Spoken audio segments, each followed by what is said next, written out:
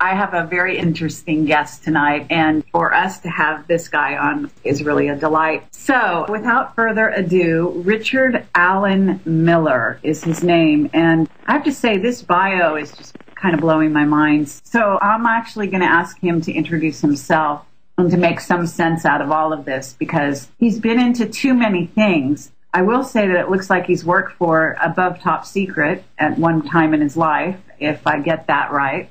And I guess we're going to just go down the rabbit hole tonight. So, Rick, I think you go by Rick, huh? Yes. Engineers go by Dick, and physicists go by Rick. I'm just kidding. No. That might be accurate, actually. But at any rate, so Rick Miller, welcome. And can you introduce yourself a lot better than I just did? Because, you know, well, let's start with my childhood. That's a good place to start. In my junior year in high school, my science fair projects in 1960 and 61 were used on the Mariner 1 flyby Mars in 1964 to measure the amount of water on Mars.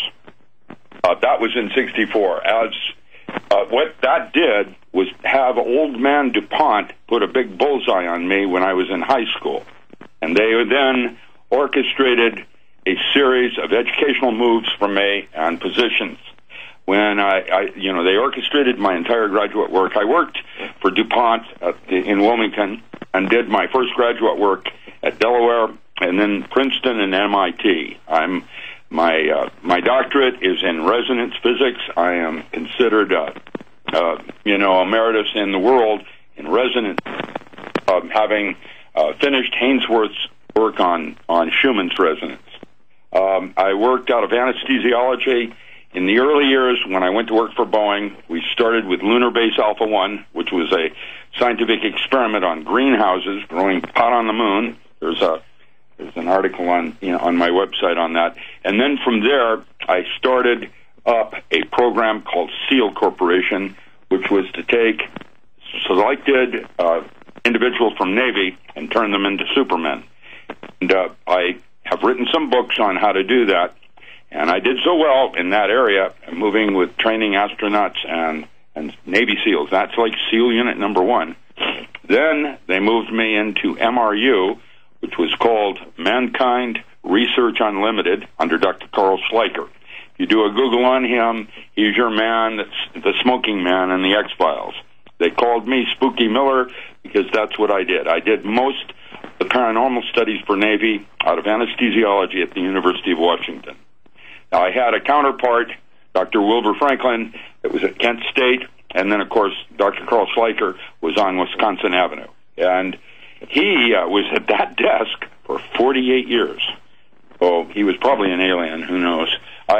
He was, in his own way, responsible for a lot of studies that are now, written as screen scripts for TV and things of that nature. I was basically unwilling to move to Hollywood, and so I ended up helping Chris Carter write most of the X-Files. Basically, I was one of the advisors on set. I would go up to Vancouver and actually tell them how it was. Our team, which was MRU, was basically a collective of unusual backgrounds. And we were basically a team. Whenever they encountered something they could not understand, they would bring us in and, basically try to see if we could figure out what was going on. We never did, any more than anybody else, because most of the things that we were brought in on are not knowable. I mean, that's probably how that works. If you're dealing with an alien that is, let's say, approaching God status, or that cannot be known, what are you doing? You can conjecture. I think Carl Sagan said it best when he said aliens are actually from much further away and much closer than we realize. And his movie Contact, which used a vector equilibrium matrix to fall into a timeless spot with cluster, was exactly accurate. That is, as we understand it, how time travel works, applied in between dimensional physics. But at that time, we knew, and this is in the early 70s now, we knew about aliens and things like that, Wayne Aho was around, with George Adamski and those people, but really, we were at that time way more worried about what the Russians were doing. And so there was a lot of emphasis on paranormal studies. We were looking for supermen, so like maybe one of the first studies I did was at the Menninger Foundation with Jack Schwartz. He was able to not feel pain when he'd stick needles in his arm and could stop bleeding. How does that work? Navy wanted to know how that works. And so in we went to try to figure it out. And in most cases, it was like catching flies. Our mouths were open in disbelief, and while we might have a theory, we had no clue, really. It's, as bright as we were, we still went up against haven't got a clue. And of course, even I had top secret clearance with vault permits. They did not call above top secret at that time. It was called vault permits. That would mean you could go into certain vaults without a need to know. And the above top secret, I don't even know what that is. That must be something newer, because when we had it, you had an orange badge. That means you were top secret, as opposed to secret or classified. And then they would have green tags or buttons that would go on that, which was, vault permits. That's, as I remembered, how it all worked. Okay, well, that's very interesting, and clearly you got an incredible background.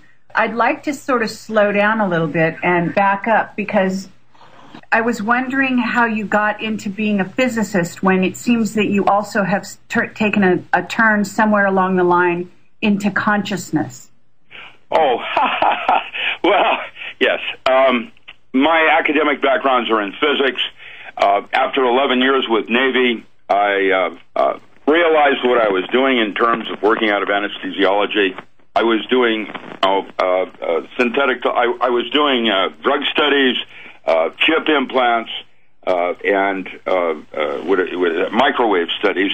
When I realized that all of this stuff was being used as weapons, Commando, Solo, some of the other projects that we developed, and as a result, I just walked away. It turns out that was part of the grand plan, and I became a dirt farmer. I went into agriculture, alternative agriculture. In the last 35 years, I've been farming, and it is only recently when I met and became friends with Nick Begich that he brought me out of retirement. I started writing for Nexus Magazine on some of the older things that I did, and now I'm starting to be more current. Spirituality is not what you do, how you do it. There are many different forms to God, and what I was always a seeker, and so I was always aspiring toward meeting a teacher. A teacher can only take you as far as they themselves have been, and so you go out into the world looking for the most impeccable teachers that you can find, because that's all the further your knowledge base you're going to get from that person. Can I stop you right there? Because sure. I know that one of your early days were spent, it says, writing field theory for Carillion photography. And if we could start with that, because somehow you got into the field of, as you say, building super soldiers, and I would consider that an above top secret enterprise. But at any rate, can you address how you wrote a field theory for Carillion photography, how that happened? Well, basically, what we were doing, not like the great Randy, but we were going in to sift through all the myriad of conspiracies, rumors, theories, phenomena, and sifting out what seemingly had viability for study and what was obviously a misleading situation. Carillion photography turned out to be, that was 1970 when I wrote a paper called The Physical Mechanisms of Carillion Photography, that Dr. Stanley Krippner had me publish that with some works with Bill Tiller and Edgar Mitchell, and that was in Energies of Consciousness, a book by Gordon and Breach. And basically, I prove through a series of experiments that Carillion photography was basically a form of secondary emission of electrons. While it contained biological information in the radiance patterns, they were so construed in such a manner that you couldn't sift one piece of information from another, and our research then took a left turn into bioluminescence, which does create a rapid scan medical diagnostic device. Originally, those started as CAT scans or what we call MRI. Now we're using functional MRIs on brain waves having to do with P300 waves, with our ability to stack information and encode slices of the brain through tomography of the brain. That we can basically map out certain kinds of things like brain fingerprinting, for lie detectors, that kind of thing. And bioluminescence, what you're basically doing is if you put the body in an electrostatic field, it will ionize gases being emitted from the body. Now, the body has 32 points on its body where different oils are secreted from your ears, around your nose, your genitals, etc. There are armpits, apocrine glands. There's a whole series of different discharges off the body that, if put in an electrostatic field, contain information about internal state functions. And that was the direction then that the physics of Kirlian photography went in. They're still doing it with Thelma Moss and some of the others that had originally done that, but it was too complex. I actually got to meet Simon Kirlian in New York City at one point. The Russians were very superstitious, and so their research was what I would call hysterical. Is that the right word? They hair triggers. They would go off on all kinds of things. The best sciences during that era actually came out of Yugoslavia. There was cosmobiology. That was Janov and his lunar sex cycle of the female. There was some incredible studies coming out that were, very interesting and worthy of follow-up. My latest book, The ESP Induction Through Forms of Self-Hypnosis, was based on Dr. Milan Rizal's works out of Yugoslavia. And it turns out that all these different states of consciousness, that's what I do is consciousness studies. All the different altered states of consciousness provide abilities that you can do things in those states that you cannot do in a conscious state. And so to use altered states of consciousness as a tool became what we would call a power tool for military. We could train individuals on how to use these altered states and function more precisely than if you were to just rely on a conscious state. Now, okay, and this is also the sort of thing that they can use in competitive sports. Isn't that right? Oh, yeah, you can use it in anything, including your own personal evolution, if you'd like. That's, what I'm writing about now. Rather than developing these as military tools, I'm going to suggest that, the rapture never came and got me, and the only thing that's going to save my bacon is me, myself, taking personal responsibility for my own evolution. And so I have applied some of these power tools that using biofeedback, where you learn how to control your heart rate or pulse, and galvanic skin response, where you can, like for a lie detector, or there's a variety, there's an electromyograph, pneumographs, other kinds of things that would feed back information so that you could learn how to control certain autonomic functions. It would appear they were paranormal by doing that. Sorry, we are going to go to a commercial right now, and we will be right back with Rick Miller. Thank you.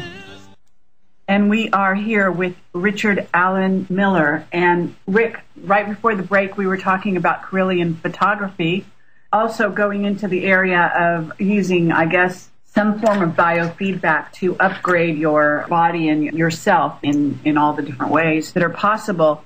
However, I am interested in, if you don't mind, sort of staying in the area of your past and going down that road to understand what it is you did for the government.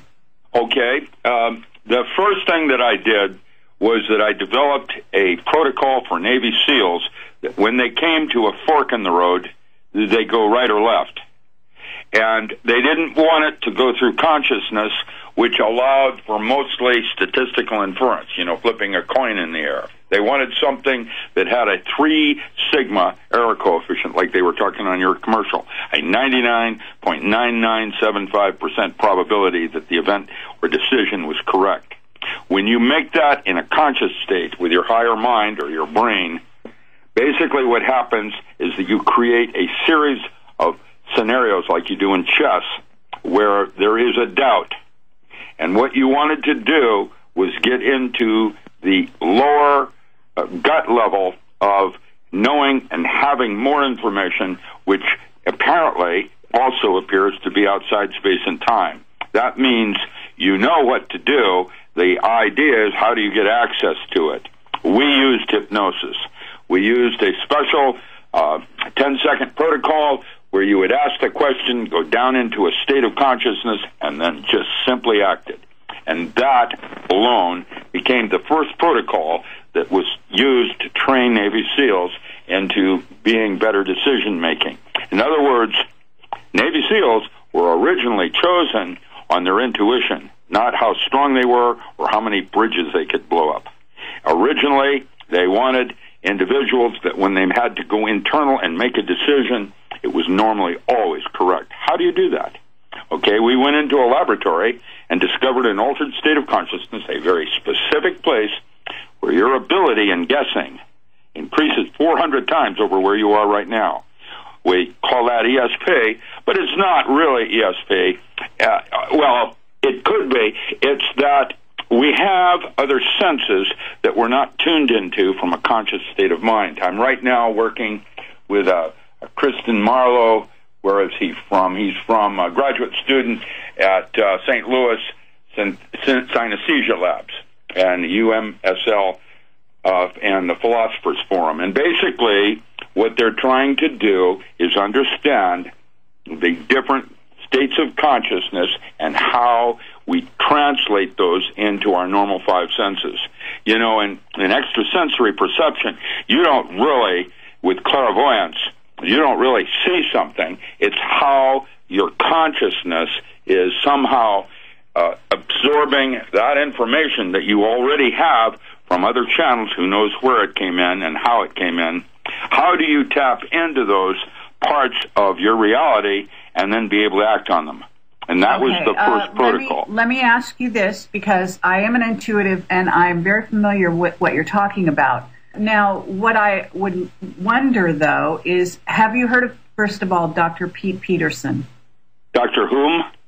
Pete Peterson. No. I remember I've been out and in the closet for 35 years, and it's Nick Begich and Duncan Rhodes and some of the others that are trying to get me out to talk and straighten out some of the misconceptions out there. No, I'm not familiar with him. All right. Well, he would have worked back in the same time you did. I think you're even around the same age, possibly. Yeah, I'm 68, worked out of Boeing. Okay, you might be a little younger than him. I do have a very long interview with this man, and I'd love you to see it and then come back to me with your impression. Sure. He also worked with the concept of super soldiers, although maybe from a different... I saw that interview with you. That was an individual that was at birth, selected or something, and he was a super soldier. I believe I saw that with you and your partner. No, that's a different person, though. I'm talking about a scientist who worked on the other side. Not the super soldier himself. That I saw that also. Yeah, no, this is a doctor who a physicist, I believe, like yourself. Anyway, that really doesn't matter. At this point, when you do what you do, did you deal with remote viewing? Were you aware of the concept of remote viewing back then? Remote viewing came later. That was Russell Targ. Our work was out of Stanford Research Institute. Bill Tiller worked for me, and it was Andrea Puharich that was one of my teachers. Basically, Targ came later with remote viewing. Remote viewing is not astral projection. I'm going to lay it down what it is. It's a form of PK phenomena, which means it's outside the body, and as such is extremely risky to the individual or viewer. And there's a tremendous danger because as you try to, let's say you're doing a remote viewing of Mars, and you encounter some kind of an entity, that entity, because it's coming through a PK mechanism of transport, can actually cause changes in you and be very seriously dangerous. And well, that was one of the... But remote viewing came in the 80s, and all of the work I did was in the early and mid-70s. We, Stanford Research Institute at that time was mostly run under TARG, and some of the others, actually, they came in 84 or 83, I think. Okay. Much later. We were into astral projection, the Shirley MacLaine thing with a silver cord. Okay. The relationship of taking your consciousness to location and taking the information. The whole thing has to do with the way information is grouped into space-time. And basically, space-time is a subset of a much more interesting universe and is not really actually real. Lawrence LeShan wrote a book called The Medium, the Mystic, and the Physicist, which talked about the three grand illusions: space, time, and ego.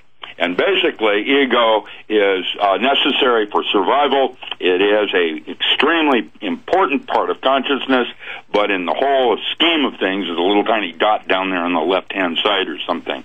It's not very important in comparison to the whole of everything. And space-time are the same. It has to do, space-time has to do with the way memory. Robert Ornstein says that time is a duration of consciousness.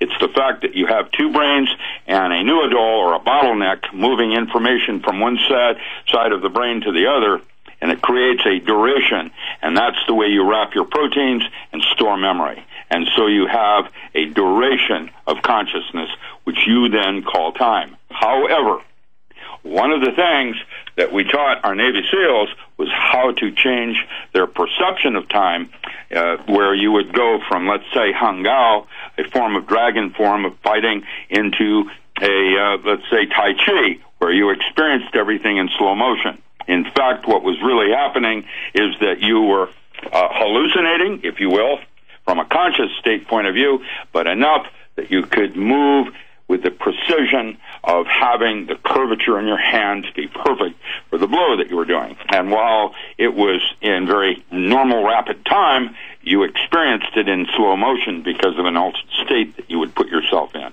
This is a technique that's used for advanced boxing.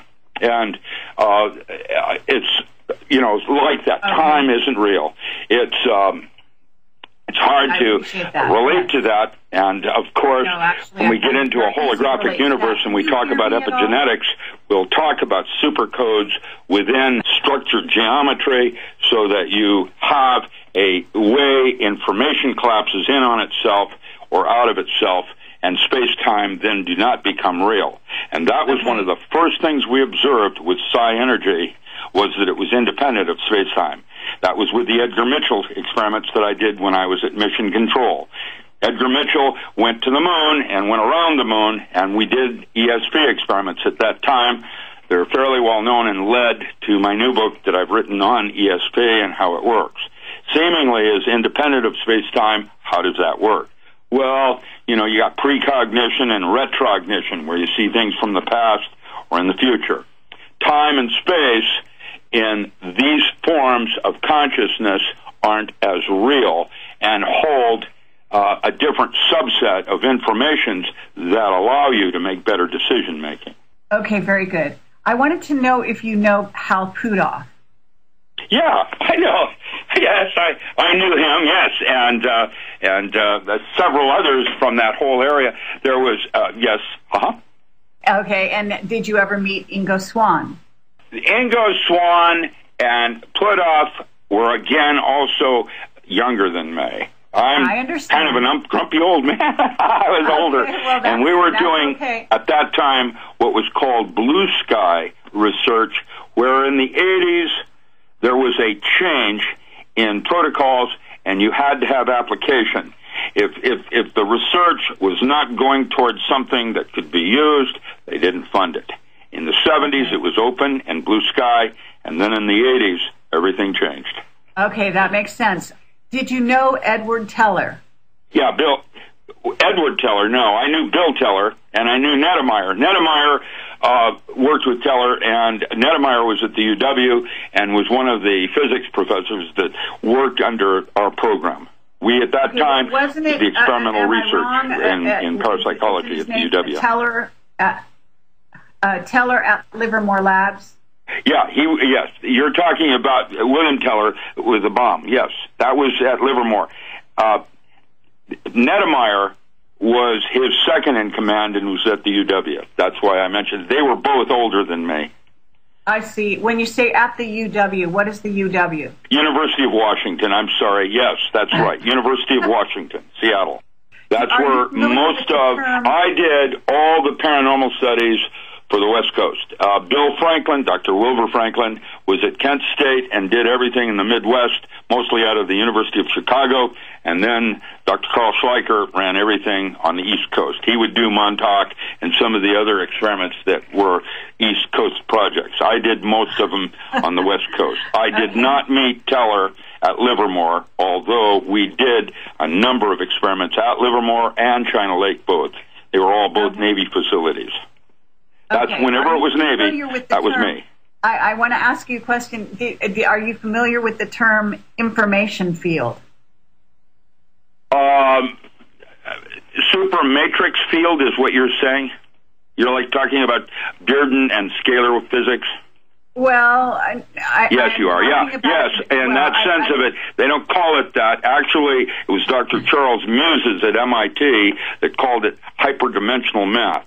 That was before string theory. And that's where we first started the physics of those alternate universes or parallel universes to be distinguished differently than resolutions of a hologram.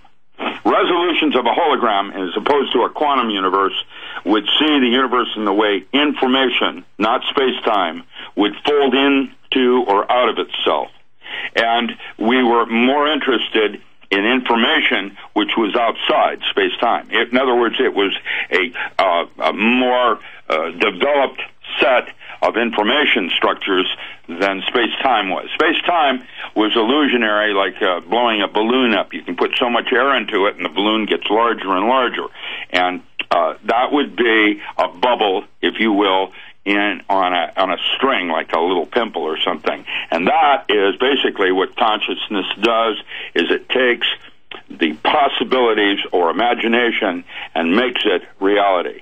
In other words, what we discovered is that all things that we perceive starts on the inside and is projected outward. In other words, it all starts with imagination, and you create what we would call thought forms. And with that model for the way reality worked, we could make Superman by using that as an assumed truth. If you used that model or universe, then there were things that you could do.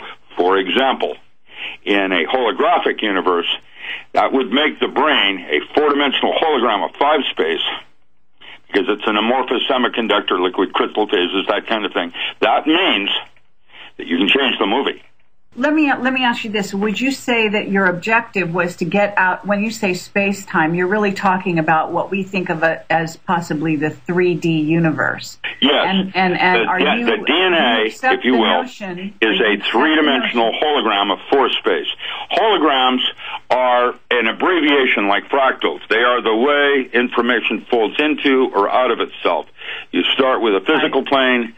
You have above it an emotional plane, which is the way your subconscious and higher self tries to communicate to you, which means the emotional plane is actually the physical plane with more information. And then you have an intellectual archetypal. Timothy Leary called those neurologic circuits, and have now been called by other scientists memes, or ways of categorizing events or information, the way you would categorize it. Is this a physical thing or is this an emotional thing? All right. We again have another commercial here. Sorry to interrupt you, Richard Allen Miller, and we'll be right back. Thank you. American Freedom Radio. This is Kerry Cassidy, Project Camelot, Whistleblower Radio, and we're talking to Richard Allen Miller, a physicist and an explorer into the nature of consciousness, I would say. Rick, are you still there? Yes, I am. All right. By the way, I loved it, you playing Jesse Colin Young. You know, Jimi Hendrix was going to Garfield when I was at Mount Rainier. We were the same age. And you were playing Jesse Colin Young and the Youngbloods, and I haven't heard them in a long time. Oh, cool. Okay, very nice. Well, we can thank my engineer for that. He's right on it. My era. Anyway, what I was wondering is, are you familiar with Arthur C. Clarke? Yeah, Arthur C. Yes, I am. Arthur M. Clarke was a leader, and I have had the great privilege of speaking at conferences where he was also a speaker in Chicago. Now, that's almost 40 years ago. Arthur M. Young, there was a number of others, Robert Ornstein, some of the others that were pioneers in that area. Dr. Stanley Krippner was my mentor, that and Andrea Puharich. Those were the ones that trained me when I started working for Dr. Carl Schleicher. Okay, now let me ask you this. Did you have these techniques, did you have this ability yourself? In other words, you're a physicist investigating this. Did you have these abilities or not? Yes, later. Basically, anybody can do it. What I did is I developed the model, and then Gnostica, back in Llewellyn's company, back in, they had these big Gnostica conferences. They brought Dr. Rind in. Actually, they didn't bring him in, but the Foundation for the Study of Man, and they held this big ESP contest. They brought in Gene Dixon, Sybil Leek, all the usual suspects, and then I was invited to participate in demonstrating the model and how well it worked. I won the event, of course. There is, in the book and other things, discussions on how that all went down. Actually, by the third round, people were starting to worry because I was way beyond even the best psychics. Out of a run of, let's say, 20, the average would have been, let's say, out of 20 was 1 in 4, so it would be 5. And most of your psychics were somewhere around 9 to 11. There was one that did a 13. I didn't have a single run that was under 15. Most of mine were 18 out of 20 or 19 out of 20. And it isn't about me. It's about the technique that works. Okay. And so Matt Stein and I are going to be doing a series of workshops in Reno called on the 14th, the 11th, 12th, 13th, and 14th on critical decision-making power tools as used by Navy SEALs. I'm gonna actually train civilians like I did astronauts and Navy SEALs. I'm going to run it through where what I do basically is when I first meet you, like you, I would take a baseline measurement. I'd run a base on you to find out what your ESP levels are. And then I would teach you the protocols, take you through a series of guided meditations, hypnosis sessions, showing you where it is. And at the end of the day, I measure you again. And most people are at least 100%, 200% above where they were when they first came in that morning.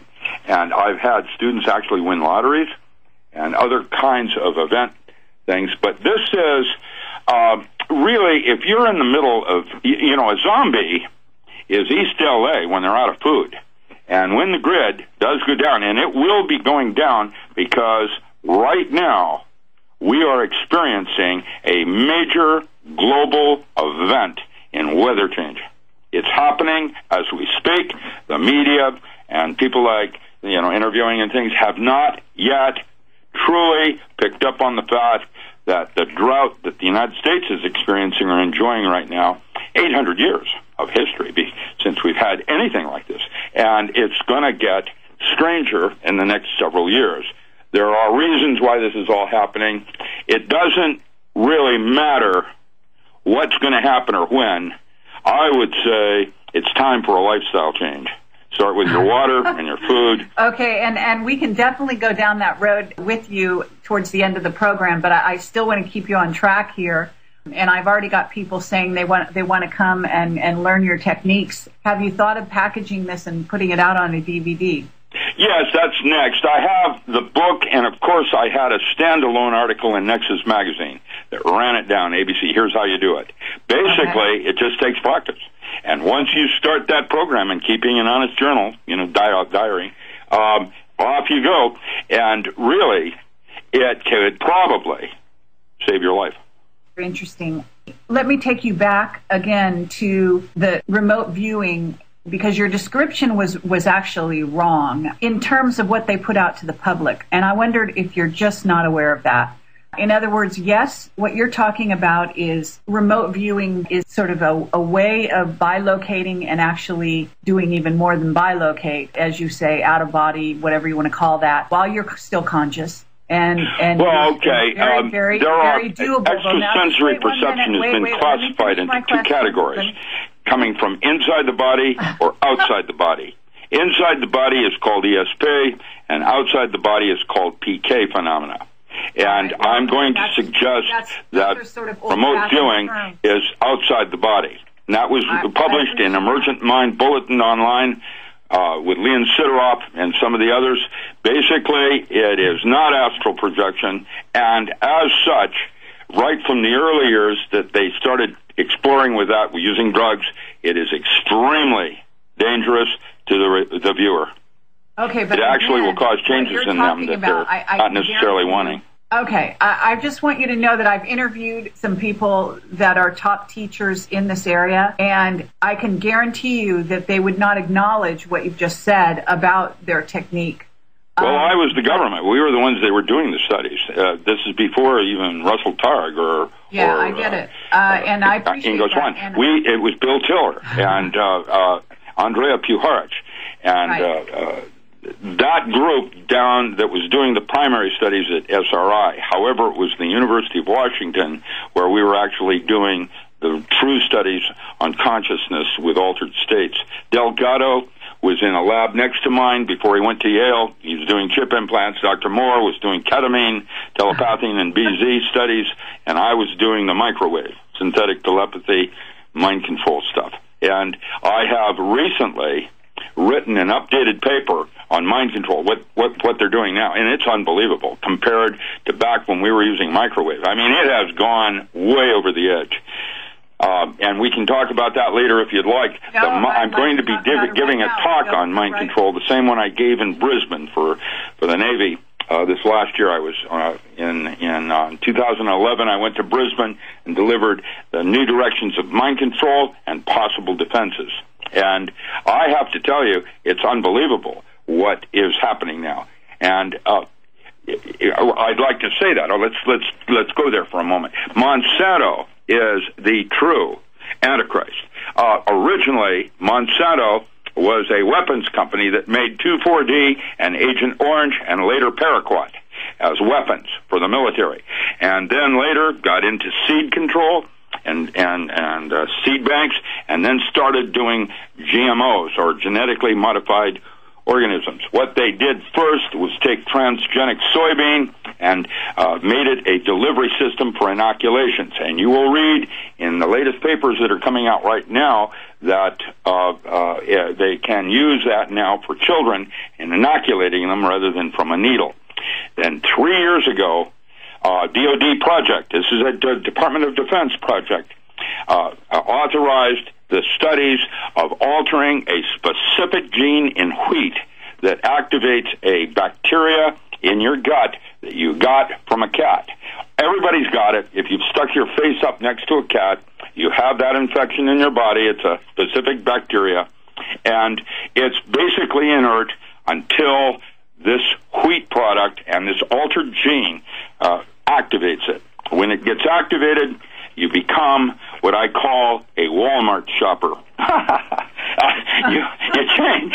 And basically, your gut is a lower brain that is convoluted and has neurotransmitters, and you do a lot of decision-making from your gut. And to realize that you are no longer what you eat, but rather you are whom you feed, is a more accurate way to realize that one of the first power tools was to start with structured waters and the foods we ate, because if you wanted to be a spiritual entity, you had to have a physical body to launch from. In fact, the physical body is in fact a let's say, a scalar or analog of your higher bodies, spiritual. And so a fat doctor doesn't make any sense. Accurate. Thank you. We've got a commercial again. I'm very sorry. We'll have to be right back. We'll continue with this. Thank you. Kerry Cassidy, Project Camelot, Whistleblower Radio, and we're talking to Richard Allen Miller, a name you're going to start hearing everywhere, I think, after this interview, just because you sound absolutely prolific. Rick, are you there? Yes, ma'am. All right, very good. Hey, you worry about me. I know, I'm an old, grumpy old man. Sorry about that. Okay, look, we were just starting to talk about Monsanto and mind control. You were talking about... Monsanto is a weapons company. They're not a GMO company. That's just one thing they do. You know, right. The interesting thing was they were under DuPont. I was basically working for old man DuPont, so I was a Jesuit for the Church of DuPont, and he reported to Rockefeller. That's all changed. Now with the New World Order, Monsanto owns DuPont. How does that work? Well, it's kind of like the U.S. Forest Service owns USDA. You know, the little bureaucracy within the organization takes over. And that's basically, Monsanto is a serious, insidious problem. And people do not have a clue yet. You were going down some great roads right before the break. What I want to ask you here, I'm stumbling on your work with Alan Frey, and where you got into this situation where I guess he had written, or did you jointly write the holographic concept of reality? Alan Frey was at Willow Grove. He was out of Willow Grove. He's working for a different government agency and had made this discovery by accident. It then went across Dr. Carl Schleicher's desk, and Schleicher sent it to me for comment. That's when we suggested, this would be perfect for mind control. And off they went, studying the 0.3 to 3 gigahertz. That's what Alan Frey had discovered, that man had another sensory motor input. Basically, what the microwave band did, and I'm writing about that right now, that what it did was that it caused the temporal lobes to heat up slightly and become more compact, and they began to ring. Once they began to ring, you could take the microwave bandwidth and heterodyne voices onto it, and people could actually hear those voices in their head, just like Son of Sam or something of that nature. Right. And the problem was, many people do not have what we call inner plane experiences of consciousness, and so they have no idea whether a voice that's inside their head is coming from them or from something outside themselves. And so, of course, the first mode of defense is to simply say, like the Hopi Indian, man has a responsibility for the thoughts he chooses to entertain. In other words, whether that thought came from you or that thought came from somewhere else, why are you choosing to hold it in your mind's eye? Absolutely. Well, here it is. Now, read it in the week. That's the fleet. And so you started training SEALs and special forces with these concepts so that they could use their belief systems as a tool rather than a driver. If you were a staunch Christian and 2 aliens walked in the door, the big question is, would you be able to see them? And now, with all of that said, belief systems are important to all of us, and, assumed truths. They're arbitrary, it turns out, and most people don't even know where they came from. They just assume they're correct. Jesus said it, I believe it, and that's that. But, with that said, I have a pair of bell-bottom pants I'm never going to fit in again. But I still keep them like a belief system as a reminder. They may not be appropriate for what I'm trying to do. And so you fold them up nice and neat, and you put them in the drawer to pull out later because they're familiar and comfortable with you, like old clothing is. And that's basically what I did. One of the power tools was to train SEALs how to change their belief systems like they would a pair of clothing. Now, in order to do that, you have to be able to witness your behavior. That's a different altered state, and why all the saints have throughout history told the public the importance of meditation and training the mind. That's basically, it's like an unruly little child. It runs all over the place. And, of course, the thoughts you choose to entertain are what happens. And so if you have a doubt, there it is. Merlin put it very succinctly when he said, anything not specifically forbidden is mandatory. That was in a little book by T.H. White. And that concept applies. You know, whatever is possible, you can count on it. So what you're trying to do is move through the course without ricocheting off walls or creating karma. You're trying to slide through things smoothly. How do you do that? It's called flowing. There is a technique that you can do that will allow you to touch some part of your inner being that has more knowledge than your conscious state does. Okay. Let me ask you this. I'm noticing here that there was a second paper that you wrote, and you gave the paper at, as it happens, California State College at Sonoma. Embryonic holography. University, and I'm reading it. You were dealing with an AI database for paranormal. Yes, we had the first artificial intelligent computer with a 360 at the University of Washington. It had serendipity and synergy access protocols, and this was way before we had concepts of quantum algorithms, quantum computation algorithms, and some of the other forming networking that we have today. And what I did, that was called Project Paraphile, where we created, and that's not been written out, so I don't know where you found about that, but that's interesting. Yes, we did that at the Omniversal. At the same time, I presented a second paper called Embryonic Holography, which was an application to the holographic concept of reality. And the holographic concept of reality then became a model that has been used by the military for understanding the universe, even over that of a quantum universe. Entanglement, quantum universe will have entanglement and decoherence, and that's where you can have a particle that is simply related to another particle, and they could both be at opposite ends of the universe, but the one is somehow related to the other. That is called the Bose-Einstein condensate. In a holographic universe, we would suggest that it is the same particle with two cameras on it. So you're getting two levels of a hologram, and you're confusing planes.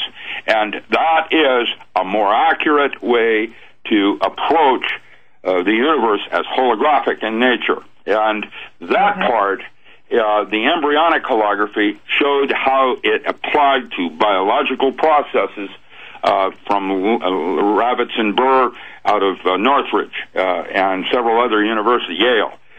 Northrop and Burr were at Yale. Rabbits was at Northridge. There were others that were doing these concepts, which led to the math that you're familiar with now called fractal math. Basically, if a hologram is a certain size, like a Mandelbrot generator, the next size up has a specific size to it or dimension, just like going from the physical plane to the emotional plane, intellectual plane.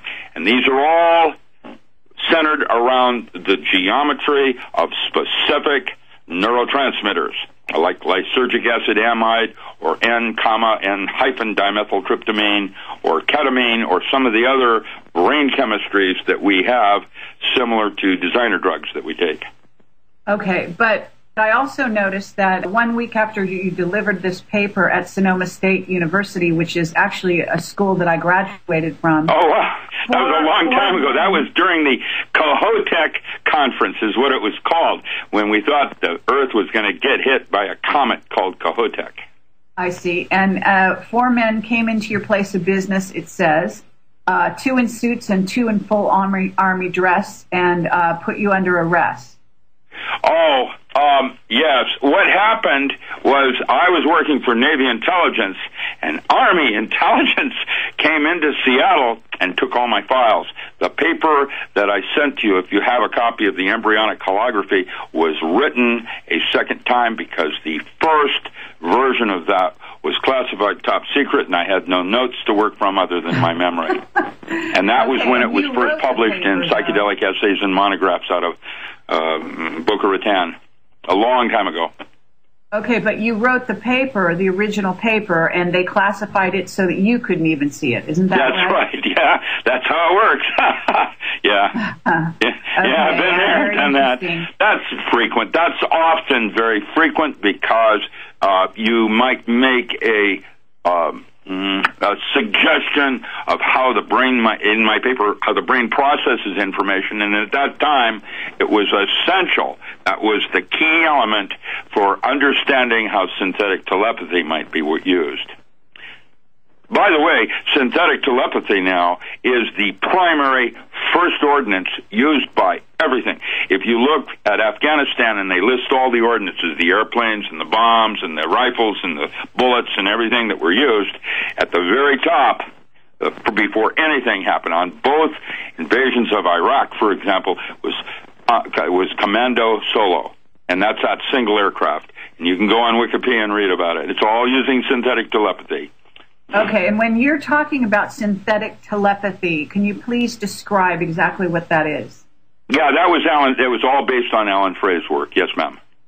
Okay, but specifically, because you're talking about synthetics. Well, it's working microwave. In other words, it's not really SP. What we were doing was causing the temporal lobes to ring, and once they ring, you could heterodyne voices on the base carrier form of the microwave band, and you could actually hear them in your head without going through processes. That had to do, again, with resonant physics and the way biological organisms will scale up or scale down something in terms of amplification of information.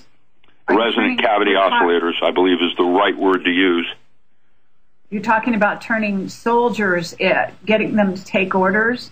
No, mostly it would be as a communication system if everything went down. That's why they developed HARP as well. Estlin and some of the others, when we were involved in that, they wanted to use my frequency bands, and they wanted to put a second station after Nick Begich wrote Angels Don't Play This Harp. He's my publisher, by the way. When they did that, then the second facility, when Europe started going sideways on the whole thing, was down in Australia, in central Australia, near Adelaide. And what they were doing was trying to set up a global screen of these frequency bands, like you would an ongoing commercial in your head all the time. You couldn't turn it off. And it didn't work. In fact, what did happen is even more weird with HARP, but my website will have some recent blogs on how it's messing up the ionosphere and how it pushes this way and it causes that. I do not think that the global events of weather change that we are currently enjoying is related specifically or wholly to HARP. I believe it is part of a much larger problem of a small group of people trying to control the weather. And let me tell you, they can control the weather now. Are you familiar with the nano-satellite grid? The which? Nano? Nano-satellite grid. No, I'm not. What is that about? Oh, have you ever heard of Mother? No. Okay, now you're getting into areas that I, realize I'm just out of the closet. I have been in recluse for 35 years. Now what I'm doing for Navy, I'm back working for Navy intelligence, of course. You never really get out of that club. I have a handler. Actually, he refers to himself as a wrangler. Wrangler is the person that handles small children and animals on set, and they consider me a loose cannon. So basically what I do now is I network rural communities and bunkers for congressmen like Dennis Kucinich. Kucinich would refer to me as the postman because I have a photographic, it isn't a photographic memory. What I have is an eidetic memory, very special. And as such, it makes me kind of weird because I don't forget anything. I'm like a 4-year-old that never became 7. I have the same inquisitive, I'm going to check out, Mother. You can count your stocks on that one. Find out what that's all about. Satellites. I'm thrilled to death to hear that because I love it when I can get a person I'm talking to connect the dots And because I talk to so many different people, if they would only talk to each other, we'd really get somewhere. Well, that's what you're so good about. I would think you're a more interesting person to interview than even me because of all the weird people you have interviewed. You can only guess what you think. I think you're really you're one of the top type of interviews that I would ever prefer to do, to tell you the truth, because you've got an incredible vast knowledge in your brain, and it's just a matter of getting to it. Pulsed microwave is what you call this voice to skull transmission. That is correct. What they would do, the frequency band was 0.3 to 3 gigahertz. And what that band, low amplitude, which means you can use it in space. You don't need sound. And this is like an advanced communication system in man that has basically not been developed or noticed until recently. And so, of course, like diet and all the rest of it, can we use this to manipulate the masses? Yes, of course you can. Because with awareness, then comes, the potential of defenses and how to, strategize. But as it stands, the pulsed microwave radiation, what that does is it stimulates and heats up. Literally, it's like your temporal lobe is like a piezoelectric crystal. It's like a liquid sack of fluids. Actually, they're amorphous semiconductors, to be precise, which means there's something far more interesting going on there than just being a sack of fluid getting heated up in a microwave oven. And that's basically what happened. The temporal lobes would start to ring from being heated. They would swell and heat. Seems like there's no toxicity or LD50 ratios on that. And in the studies I saw, in the early studies, we couldn't find any problems with it. Low amplitude, causing it to ring. Now, once the temporal lobe was ringing like a little bell, then you could heterodyne voices, audio onto that carrier, and you could hear it in your head through, we don't know yet, that's still unknown, what kind of resonant cavity oscillators are stepping it up as biological amplification so you can hear it. Okay, we've got a commercial. We'll be right back. This is Kerry Cassidy, Project Camelot, Whistleblower Radio, and we're talking to Richard Allen Miller, all about mind control and consciousness and a whole slew of other things from a very sophisticated perspective, I have to say. Rick, can you continue to talk about how the mind control is actually being used? And I understand that your understanding, or perhaps being up to date on what HAARP can and can't do, might be somewhat limited. At least that's the way you're coming across with this at the moment. But if you understand, for example, the use of television in this scenario, how would you place that? Well, I could give you a direct quote from the CIA. Mind control. We don't need mind control. We have TV.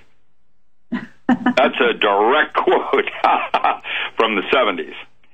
Okay. I don't know if you watch your husband or your neighbors when they watch TV and how they start to drool and their eyes glaze over. And there is a mindlessness to it that engages other parts of your brain. And that's why we call it the Mozart effect, for example, when everybody loves classical music. Why? Because it is exercising portions of the brain that have not otherwise been exercised, and it loves it. And so it can't get enough of it. And TV is a similar thing. It's activating your occipital region of the cerebral cortex, which is where most people relate to reality, is visually, and rather than audio. And audio is a second major input. Feelings are a third one. But, we have many different senses, even at the foundation. When Dr. Ryan moved across the street and it became the foundation for the study of man, it was the big house where they put all the weird children, did those studies. That place was always interested in the paranormal forms of consciousness and what people could do when they were in certain states or altered states of consciousness. The God gave you these things as gifts. They're not to be shunned. Absolutely. I would agree with you 100%. Can you please talk a little bit more about what house across the street where they put the special kids? The foundation. Okay. During the studies at the Foundation for the Study of Man, which was in Durham, across the street, it was a 4-story building, just like in the movies, and it had kids, young kids. I was taken there in the 50s myself because of my memory thing, my sister and I. My mother was a real famous psychic in the 30s. She had worked with my grandmother on Seattle Police Department, finding bodies and things, and they did a TV series called One Step Beyond.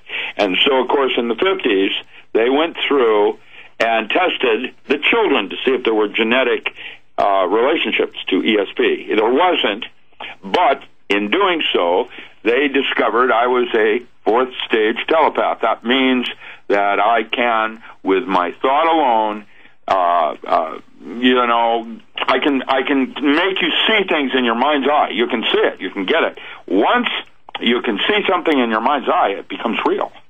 And it's like magic. Magic is a higher form of physics. It was reserved for the ultra-elite of Europe for centuries.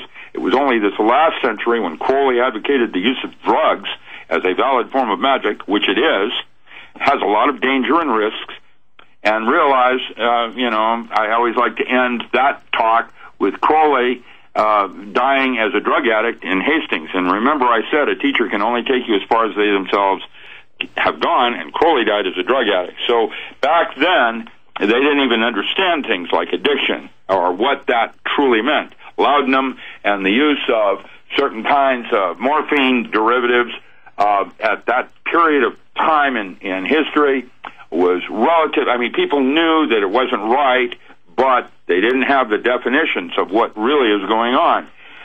It's interesting because, for example, there's a friend of mine, Rick Strassman, has written a book about witch burnings in France and in the 17th century. And every single witch burning he was able in that period, in that area, was able to be traced to ergot poisoning. In other words, people had gotten poisoned with ergot in the bakery and were hallucinating, had no concept of what a hallucination was about, of course thought they were involved with the devil.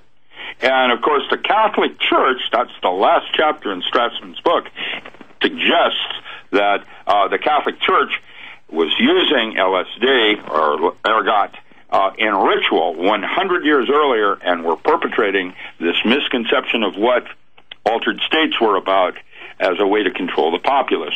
Today, we're doing the same thing with our foods. And it's unbelievable because people have no concept that the body, if you look at the physical body, human body, it's mostly bacteria. Very little of it is human. I would say less than 10% is you, and the rest of it are all these different bacterias and water transport systems vying for a level ball field. That's why homeostasis for everybody is quite different. And it comes down to your diet, because it's not you are what you eat, but whom you feed. And in terms of you are what you eat, that would be audio, which means even if something were wrong, one of the first things we would train a Navy SEAL is not to say it, because saying it would make him hear it, and that would reinforce that part of the belief system or a doubt or the possibility of something. And so, right. You had to be very careful. A man had a responsibility for what he says. Man has a responsibility for the thoughts he chooses to entertain. I mean, there's a whole list of Hopi proverbs, if you will, that's where they came from, that basically teach one how to become a Superman by controlling your thoughts. And your thoughts are what create your reality.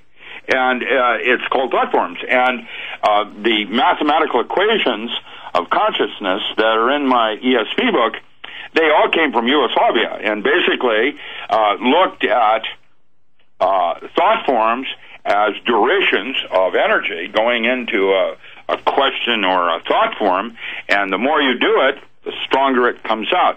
I believe they called that in Tantric Yoga sex magic. The thought that occurs at the moment of climax happens. That was the principle centered forms around magic and how to create or change realities. You could use that sexual energy. In voodoo, they used blood. It was all working with higher forms of emotions above the physical plane. And then, of course, there are higher planes to that as you become more integrated with internal structures and, your internal landscape. Absolutely. Very, very well said. And I think that great food for thought, literally, for the people listening. I want to back up to where you were talking about being a fourth stage telepath and your ability to really materialize what you think. It has to do with your intensity of concentration and the ability to focus in on something and to the exclusion. In other words, in hypnosis, we would say everybody is in a light state of hypnosis. Obviously, they're listening to this radio show and what I'm having to say, but there are sounds around you from outside, your dog barking, whatever, that are distractions. And so really, everybody is in a state of hypnosis. What we talk about as significant is the depth of hypnosis. And there are markers, biological markers, where you can do an ontology of the depth of hypnosis. When you're in this state, your fingers are numb. When you're in that state, your nose goes numb. That kind of thing. And what you're looking at is trying to exclude the external data from the internal focus. And that's the depth of hypnosis, and that's where the thought forms come. And if you have a very directed individual like myself, I'm a 4-year-old that is now 68 years old, then imagine what my mind can do when I choose to focus on something. Okay. And that is where all of it starts, right there. And everybody can do it. I'm not special. I agree. But let's say witches, so-called witches, and other people that have used some of these abilities are used to seeing things materialize almost instantaneously in this way. And I have to say there's a television show called Alphas, which features... that exists. Okay, alphas are what, is a metaphor for what was happening at the foundation. What they were doing was they would find children that had special gifts, like your remote viewing. And then they would try to enhance and develop that using drugs and or guided meditations and other toys. And what happened next was those that were doing remote viewing projects for the government were having serious psychological changes and events happening that were hurting them. And we couldn't understand that until Lynn Sideroff, in her Emergent Mind Bulletins, decided to write on the mechanisms, and that's when it was discovered that because of the way the phenomena worked, it was part of a PK phenomena or outside the body. That means it's something else causing changes, not you. Now, how does that work? Well, that's an interesting talk, because in Jungian psychotherapy, they would suggest that your daughter is not real, but simply a younger, feminine part of yourself that you're having dialogue with. And that's how bad you're hallucinating on reality. That's Jungian psychotherapy. And they either say that various archetypes and gods that are working, you're either possessed or you're complexed. You either have one god, in which case you're possessed, or you're complexed, which means you have several stories. The Greek had mythology that would use these stories of human gods, like Psyche at the Well of Souls. And what would happen is, if you could identify which story you were participating in, you would know how the ending is, and if that was not the way you wanted things to end, you could change the story. That was called pathworking, or the use of the tarot, the 28 big stories in the city. It was a way to kind of group mythology with the physical plane and finding an analogs on the never-ending stories. that we have. We had 28 supposedly big stories according to the Greek. And the reason I liked the Greek pantheon over Egyptian was that it was more humanistic and easily identifiable, whereas trying to relate to Ra and Osiris, which were more animalistic or more deeper subconscious concepts of archetypes, were more difficult to work with. Okay, can I stop you right there because I've got to cover a couple things. We are actually going to run out of time here, not too far ahead, and we also could take some questions from the audience. We have quite an active audience. Okay, good. Protocol. Fine. I'd love to respond to questions. That's what I do best. Excellent. Direct questions. But before I do that, I must ask you, according to talking about synthetic telepathy, and you say, according to Dr. Robert Becker, synthetic telepathy has applications in covert operations designed to drive a target crazy with voices, deliver undetected instructions to a programmed assassin, etc. Now, you also talk about this technology having contributed to the deaths of 25 defense scientists that were employed by Marconi.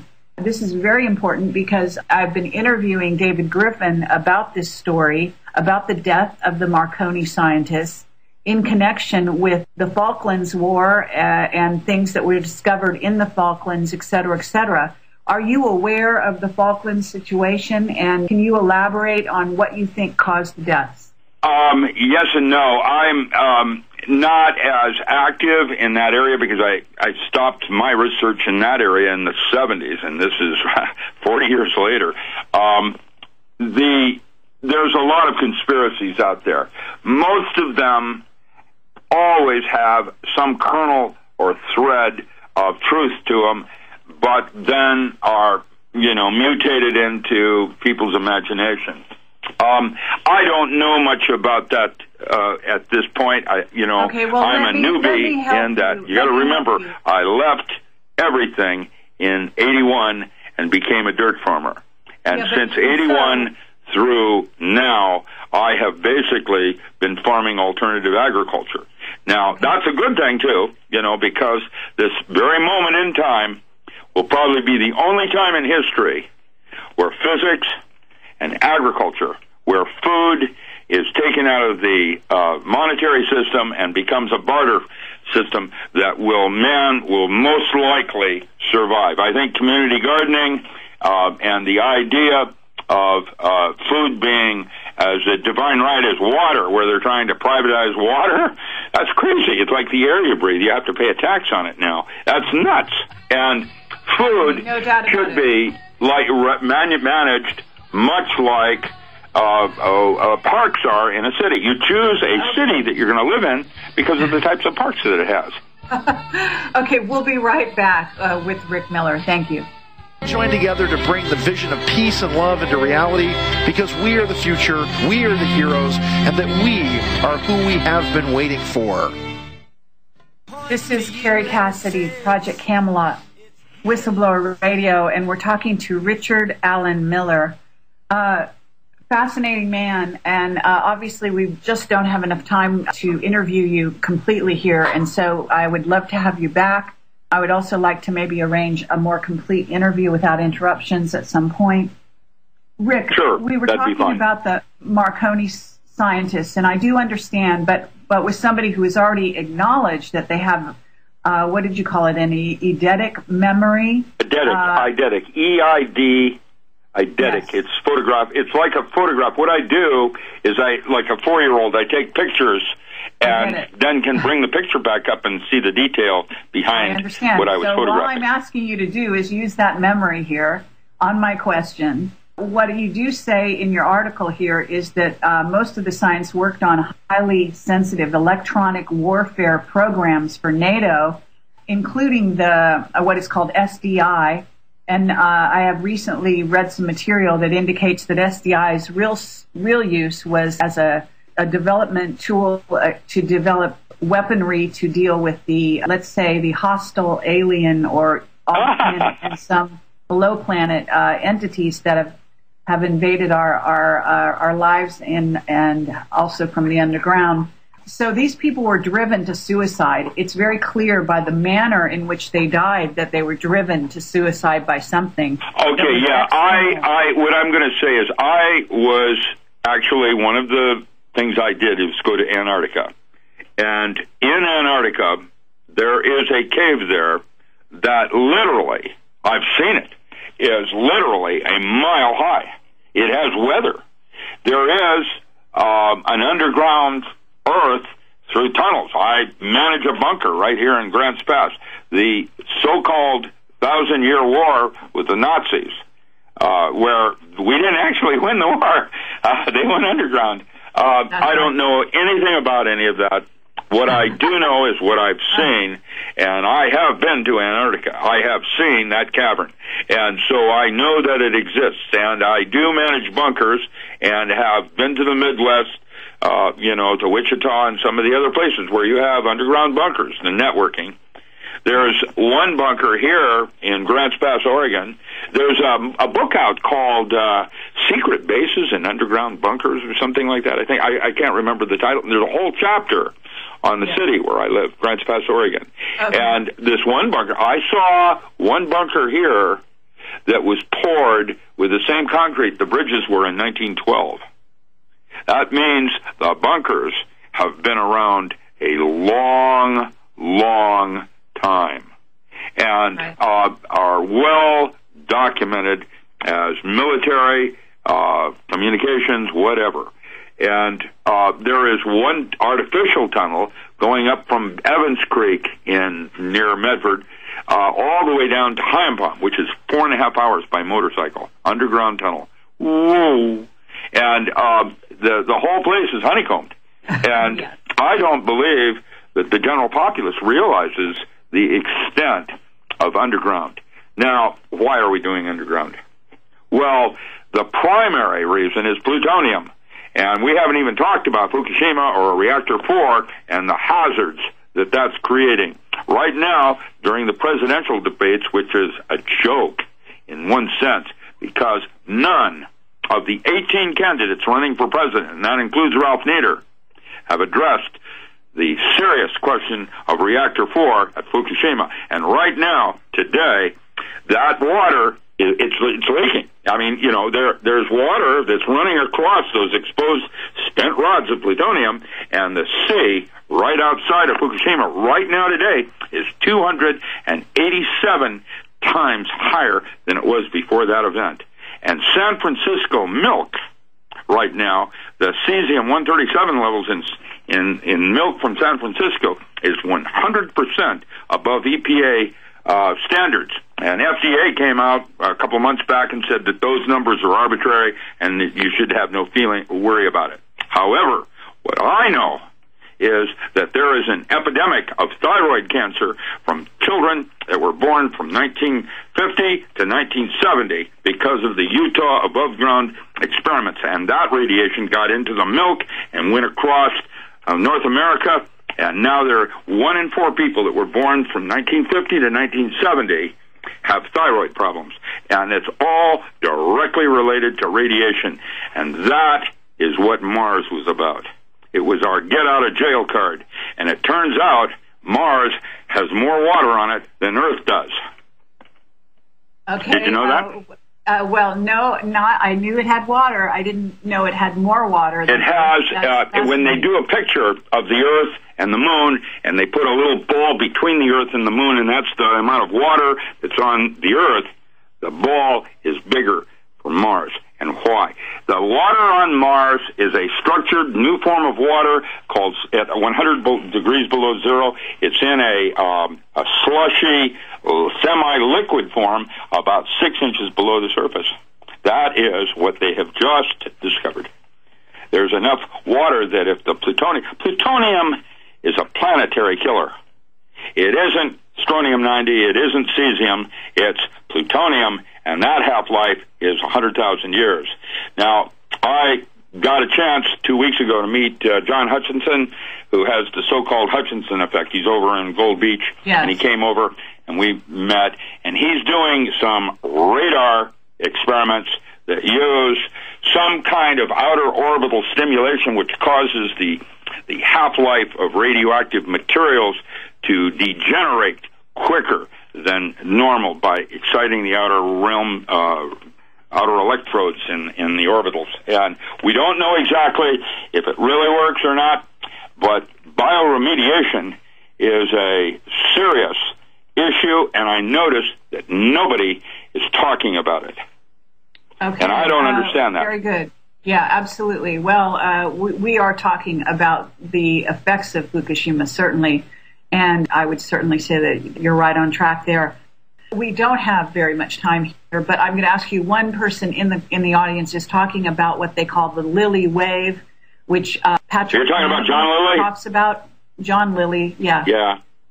His Day of the Dolphin. I was the prodigy that Carl Sagan used to go into John Lilly's lab to determine what language the dolphin were using. As it turns out, I was there 10 days and discovered that they are using a form of Clifford algebra, dimensional math. Their redundancy coefficient for the dolphin is 10 times more efficient than Hebrew. I speak Old Hebrew.